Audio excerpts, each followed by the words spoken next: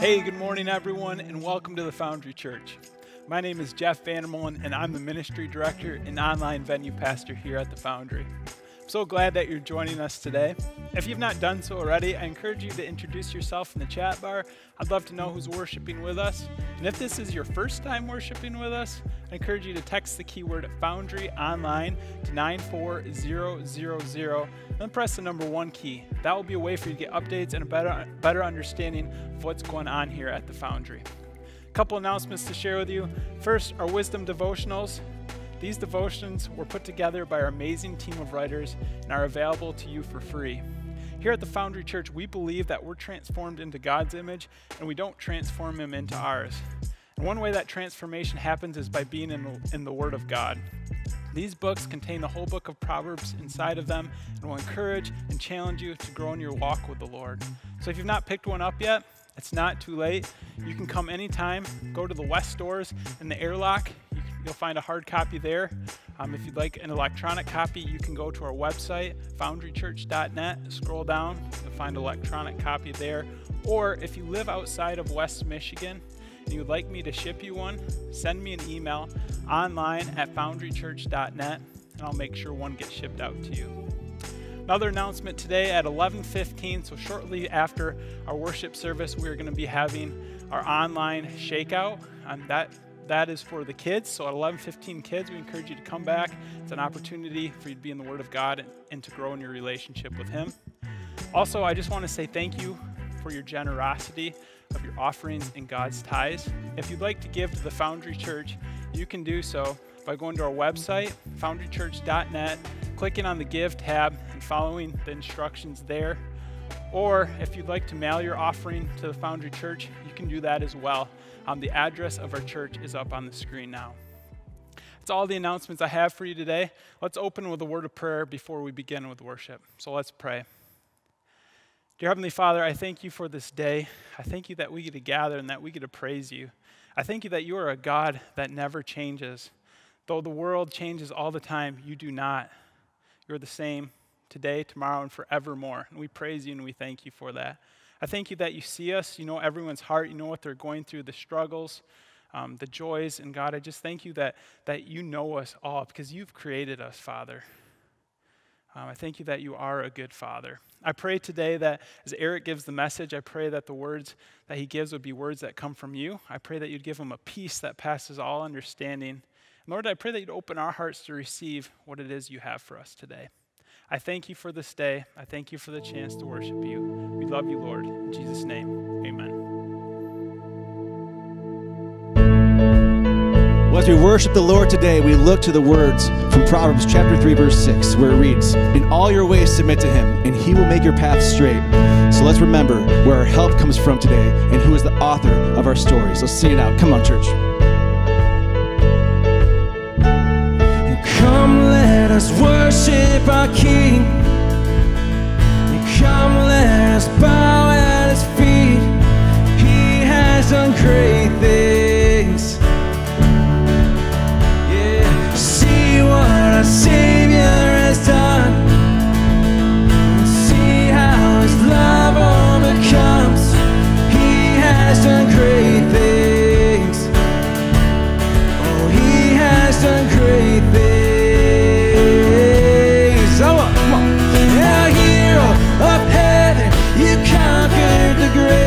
You free every captive and break every chain. Oh God, you have done great things. We dance in your freedom, awake and alive. Oh Jesus, our Savior, your name lifted high. Oh God, you have done great things. Yeah!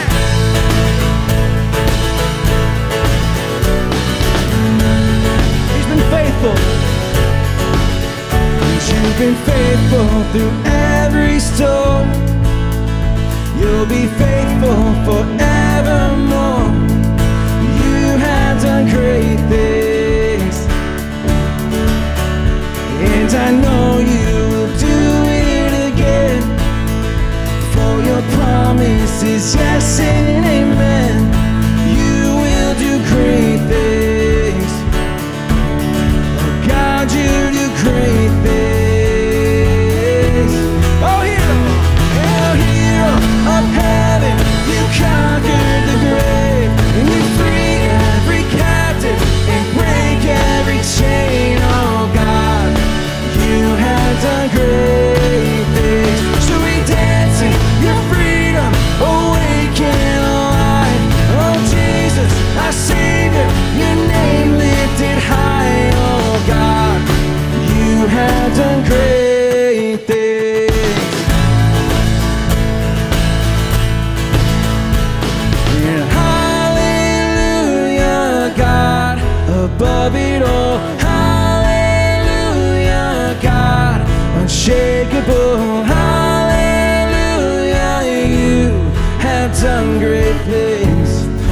done great things. Lift it up now. And hallelujah, God, above it all. Hallelujah, God, unshakable. Hallelujah, you have done great things. You've done great things. Come on. Oh, hero of heaven, you conquered the grave, and you free every captive and break every chain. Oh God, you have done great things. So we dance in your freedom, awake and alive. Oh Jesus, our Savior, your name lifted high. Oh God, you have done great things. Oh, you have done great things. Oh God, you do great things. Yeah.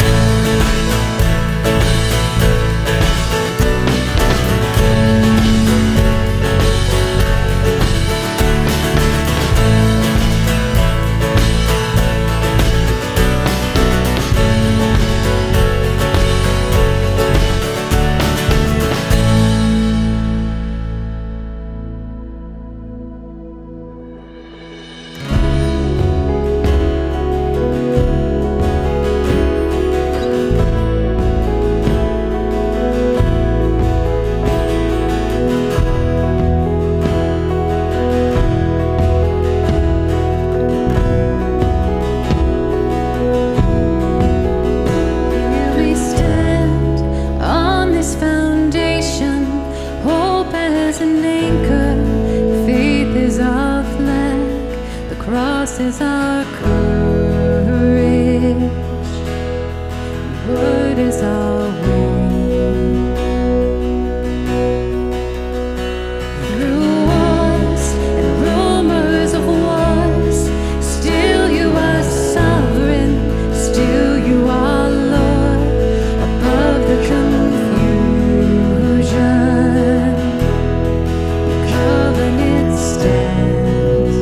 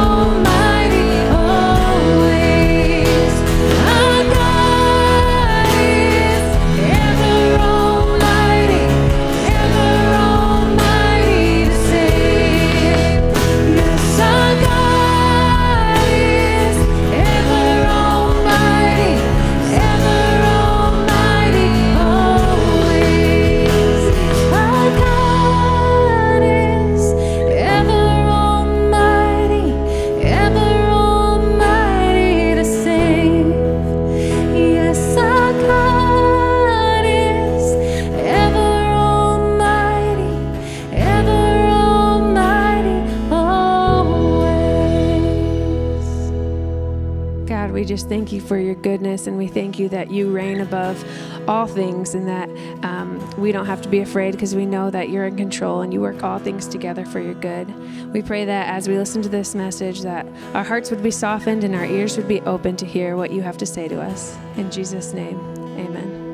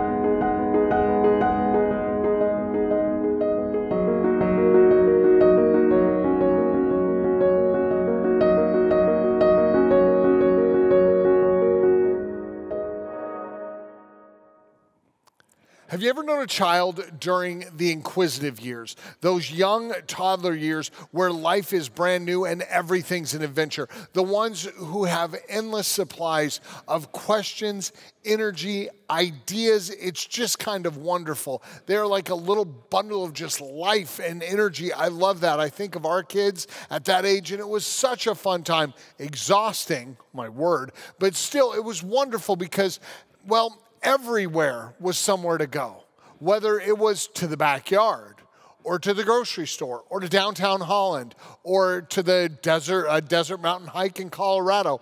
Everywhere was an adventure.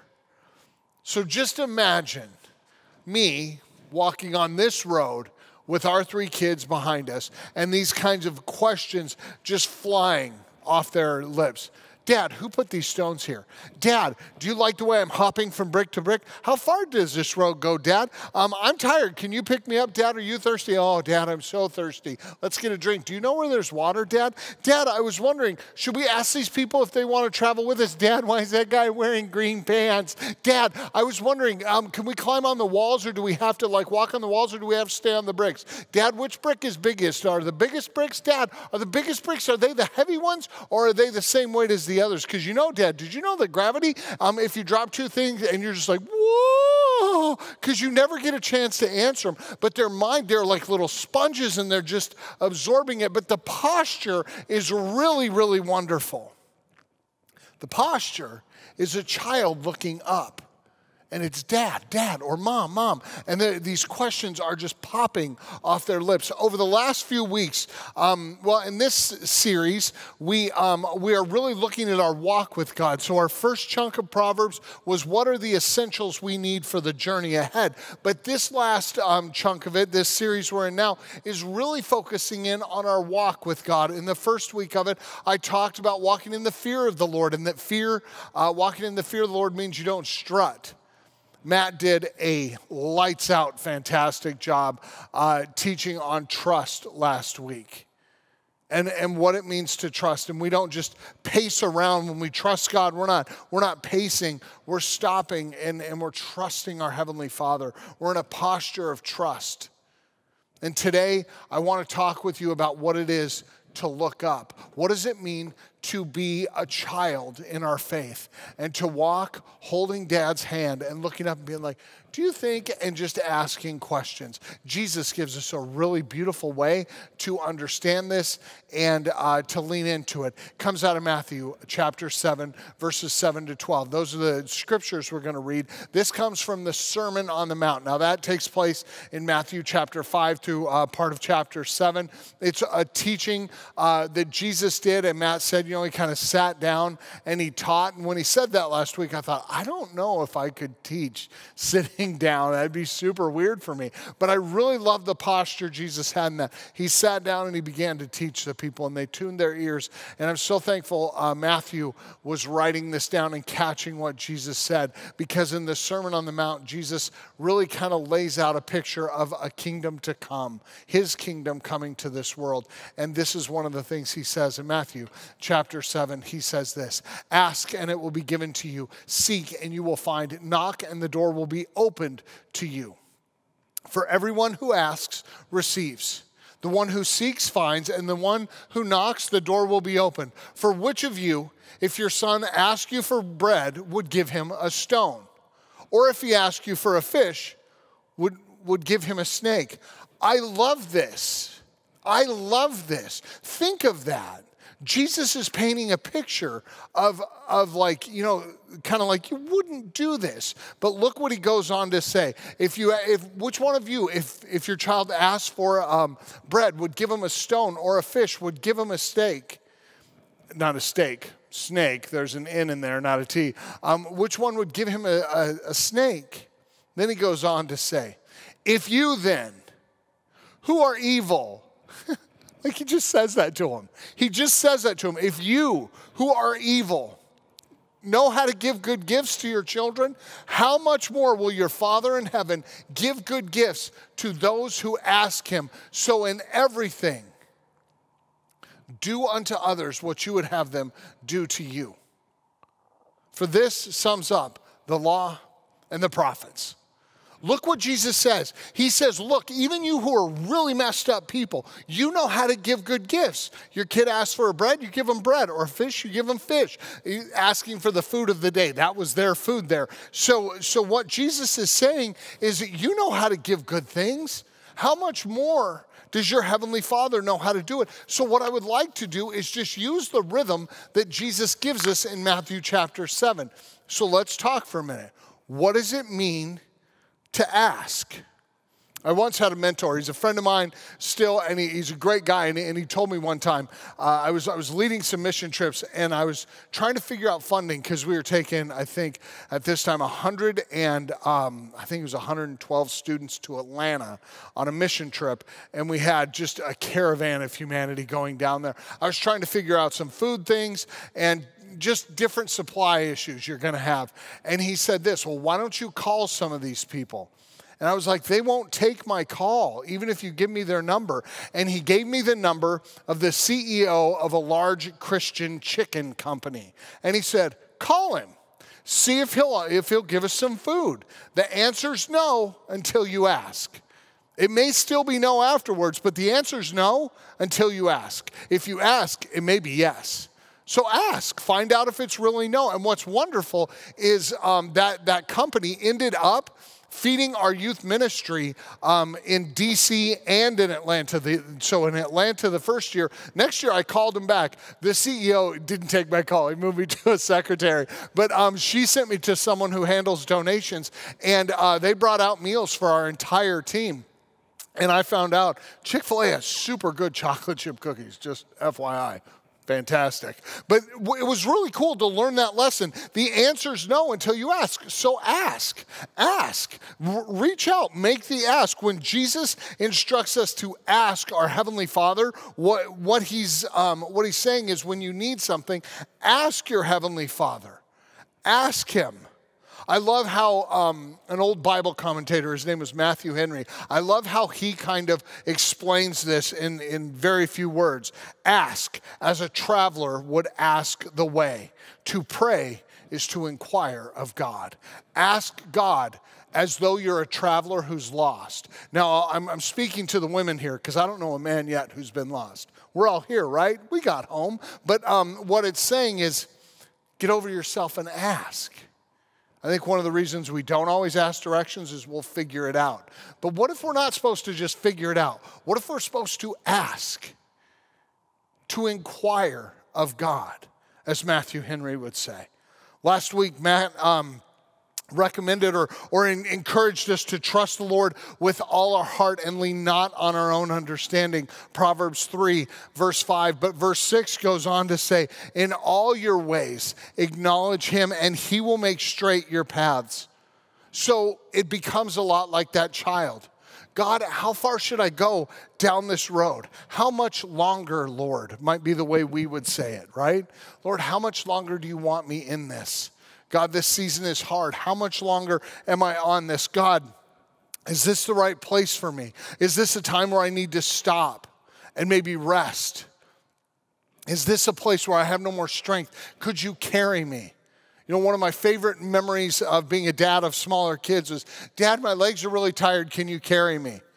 I mean, a lot of our family pictures are me with a child on my shoulders, right? Because they would ride on my shoulders and we would hike around different cities and things we were in because I could carry him. I've seen Erica giving piggyback rides to our kids. What we're seeing in this is we can ask God, God, is this a place where, oh God, I'm tired. Can you carry me? Will you give me the strength I need? God, how much longer? God, what should I do? Can I keep going? All these things, it tells us one thing: be mindful of God. Be mindful of God by asking all your questions. Ask him. Be like that child. We don't have to know everything.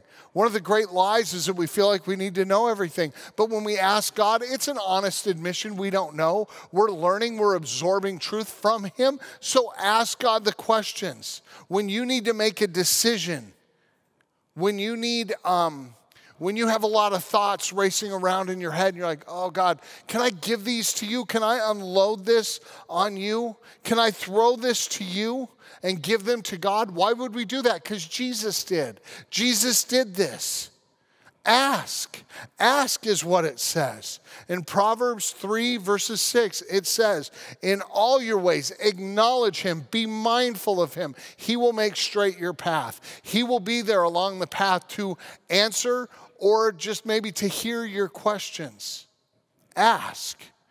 The next part of the rhythm Jesus gave us is seek. Do you seek for anything? Join me. Join me pre-COVID in like the mall parking lot, December 18.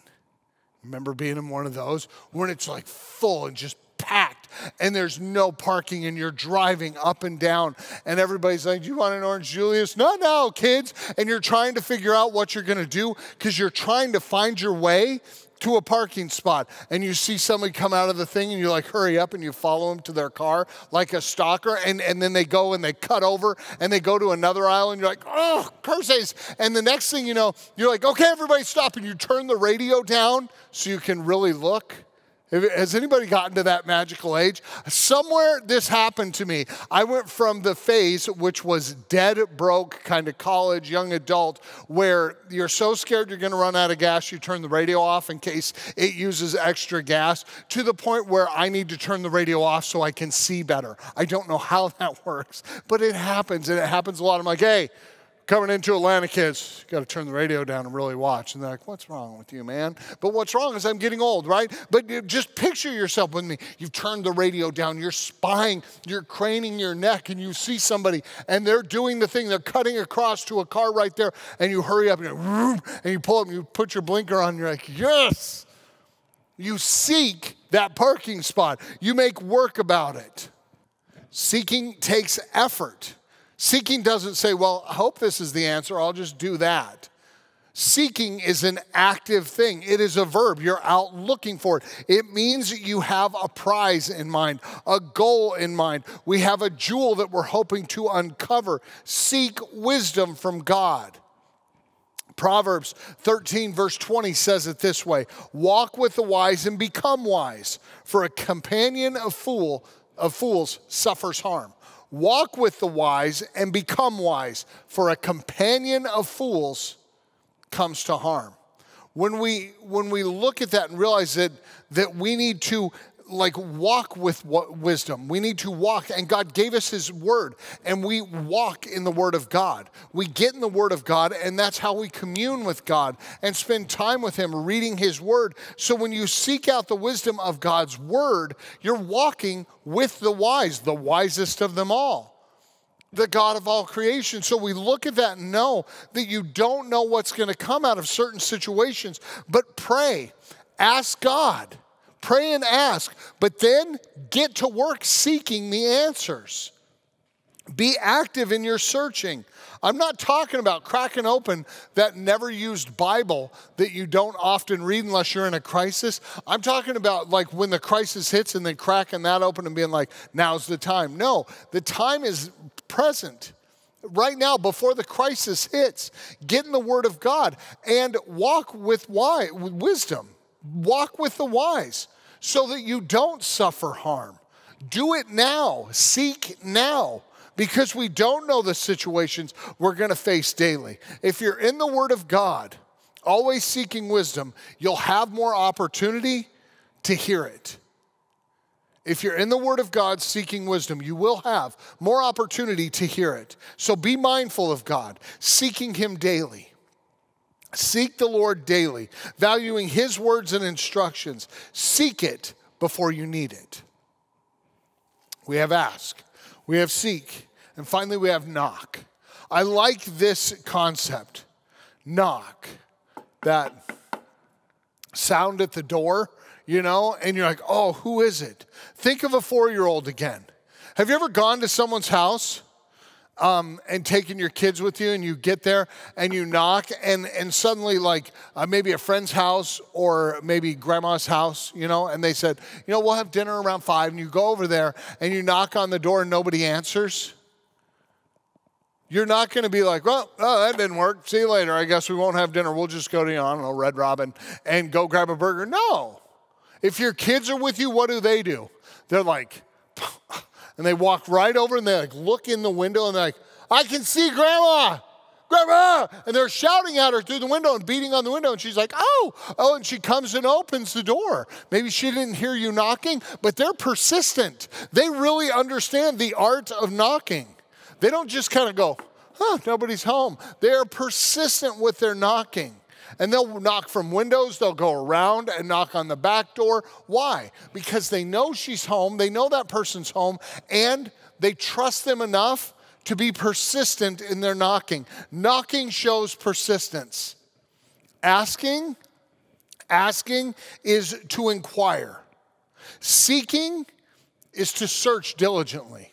But to knock requires persistence. It requires bravery, and knock over and over and over. There's a story in Luke chapter 15 that Jesus tells, and he says this: if you, let's say a friend, a traveler comes to your house late at night and you have nothing to feed him, and you go to your friend's house and you knock on his door and say, I had someone come to my house and I have nothing to put before them. Do you have any bread? And the man replies from inside, go away. Go away. My family and children are in bed and the day is over. And that's their answer.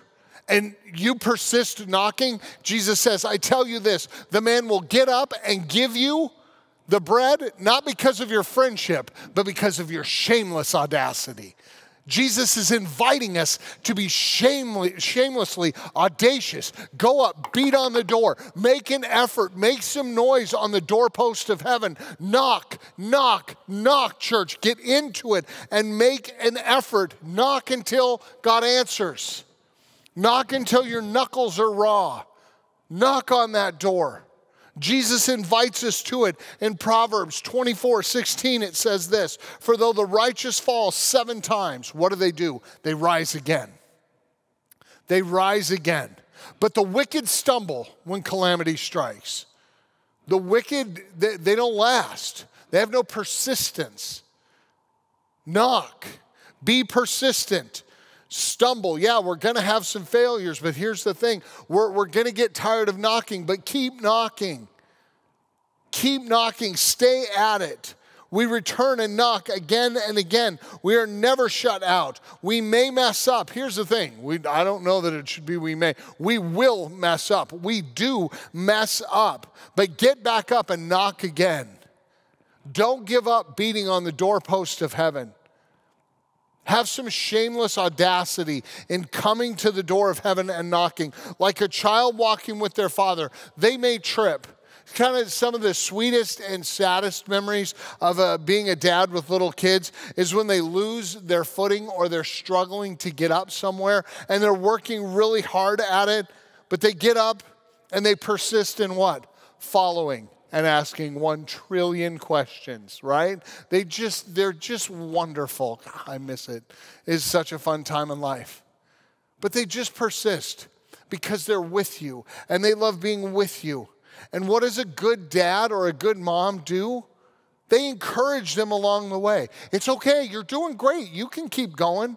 We're almost there. We're almost there. Just a few more steps. Keep going. You got this. Look how strong you are. I'm so proud of you. You're doing great. Are you tired? Come here, hop on my back.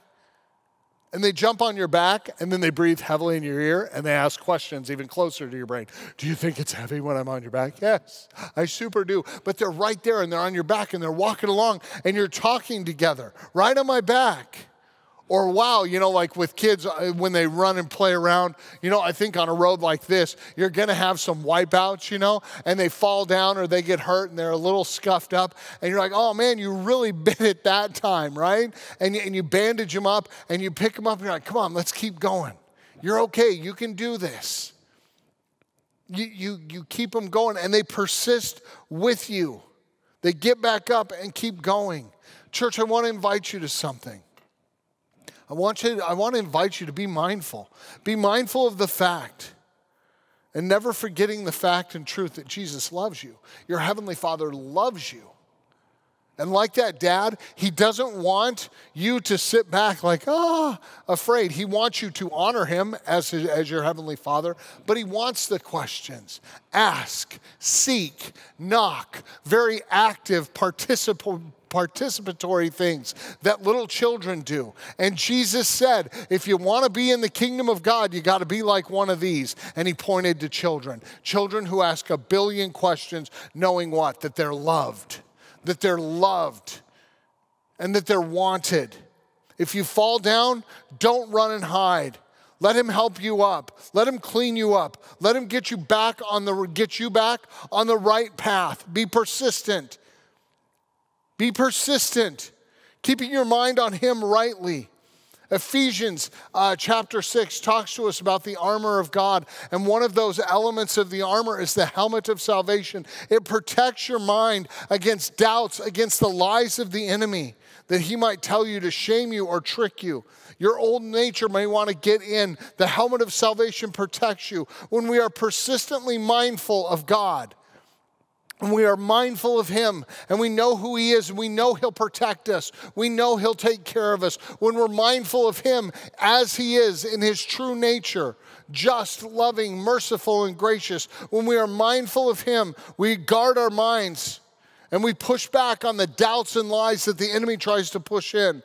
By always being mindful that we have been saved, not because we're righteous, but because Jesus was righteous and died our death. We've been saved because God loved us and he desired a relationship with us. So we can go and get back up again, and again. And we can do the 3 things that we need to have in our lives as Christians. We can ask God. He is a good God. And if we who are evil know how to give good things to our children who ask, how much more does our Father in heaven want to give? Not just the comforts of this life, the thing that matters most, salvation in Jesus' name and a transformed nature into the image of his Son. How much more will he give to us? He is good and he is just. Seek. Be active in this faith, seeking God at every turn. Make every effort to seek him. And knock,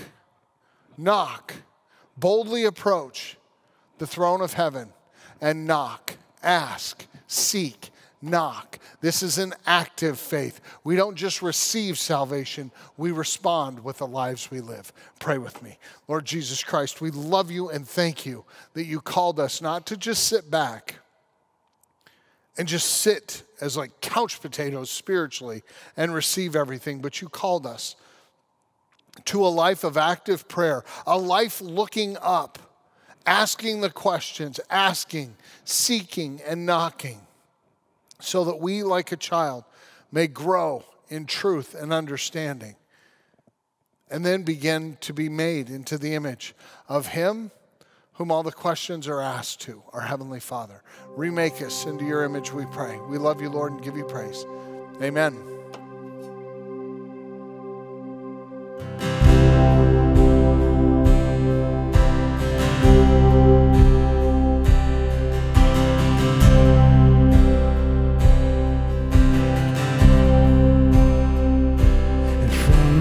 Darkness, I called your name, and into darkness your mercy came, and you called me out, lifted me up.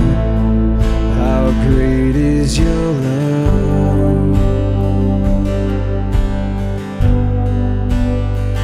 You bore my weakness, you took my shame, buried my burdens in fields of grace, and you called me out, lifted me up. How great is your love? From the heights,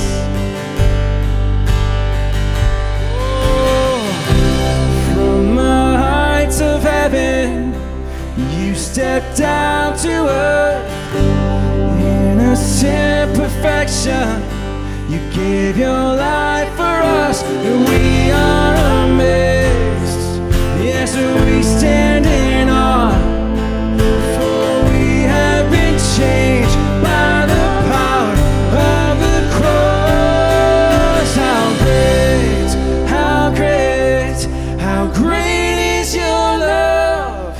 Oh, how great, how great, how great is your love? Oh, how great, how great, how great is your love for us? Yeah. And in your kindness, you lead me home. And in your presence, where I belong. That's right. Oh, you call me out, lifted me up, Lord. How great is your love? From the heights of heaven, you stepped down to earth. Innocent perfection, you gave your life for us, and we are amazed. Yes, we stand in awe. Why? For we have been changed by the power of the cross. How great, how great, how great is your love? How great, how great, how great is your love, Lord? Oh, how great, how great, how great is your love for us? Oh, yes, it is, Lord.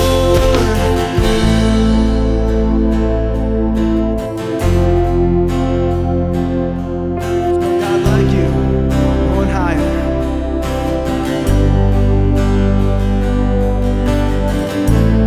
There's never been, and there will never be a God like you, a love so true. There's never been, and there will never be a God like you, Lord, a love so true. There's never been, just tell him, and there will never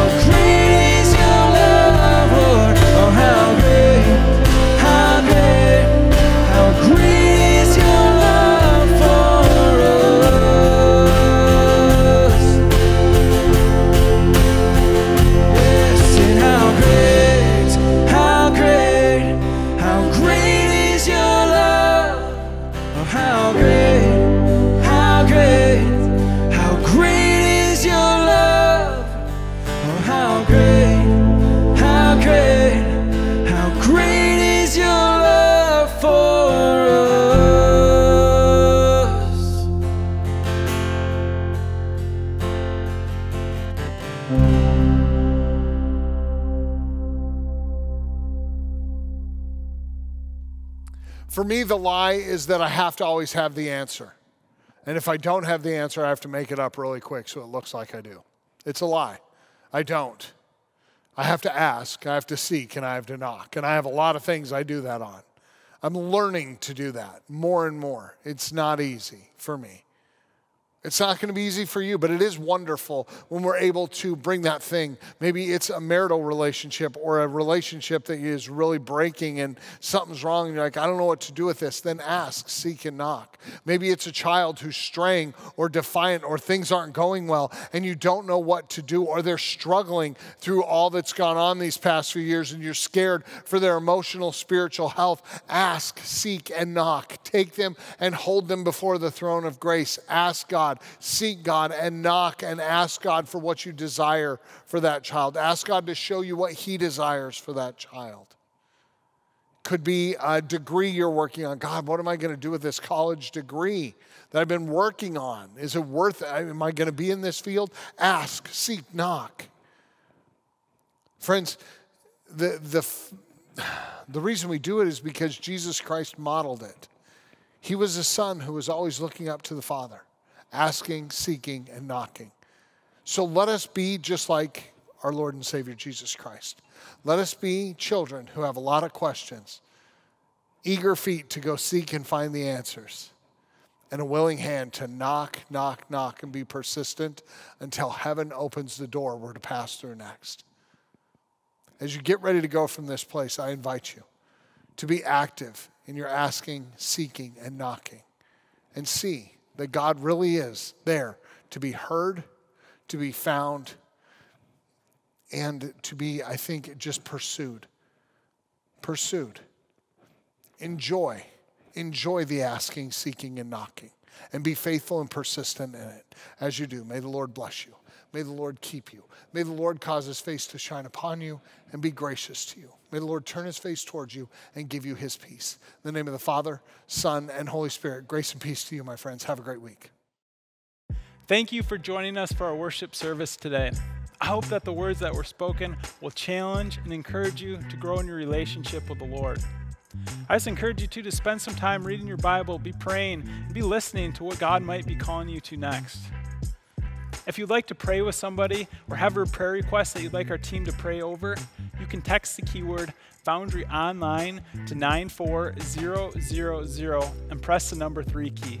Somebody on our prayer team will get back with you shortly. That's all the announcements I have for us this week. I'm so glad that you're able to join us. Enjoy this beautiful weather and have a great week, everyone.